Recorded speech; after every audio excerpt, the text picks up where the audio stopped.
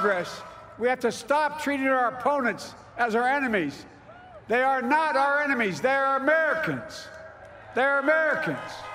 The most prevalent emotion among the thousands of attendees that night was relief, as Biden and Harris spoke from Wilmington, Delaware, the president-elect's home state. Delawareans in the audience, like Chris Chaden, said it was a unique experience to have one of their own in office. We're from Delaware, so it's quite a proud day to be a Delawarean, and just a good day for humanity. VP-elect Harris is the first woman, African-American, and Asian-American to take second in command to the most powerful position in the country and arguably the world. For Delaware resident Kristen Dowdy, Harris's election was momentous. We've been waiting for a woman in the White House for a long time, and we're on the right path. Mending the divide between Americans on both sides of the aisle became a major theme for Biden's speech and audience members like India Kennedy. She says it's time for change. At this point, I just want him to reunite the country.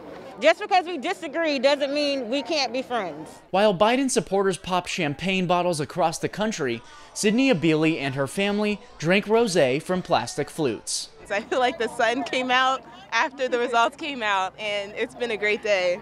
Go Biden! Go Biden! Reporting from Wilmington, Delaware, for Boston University, I'm Will Andronico.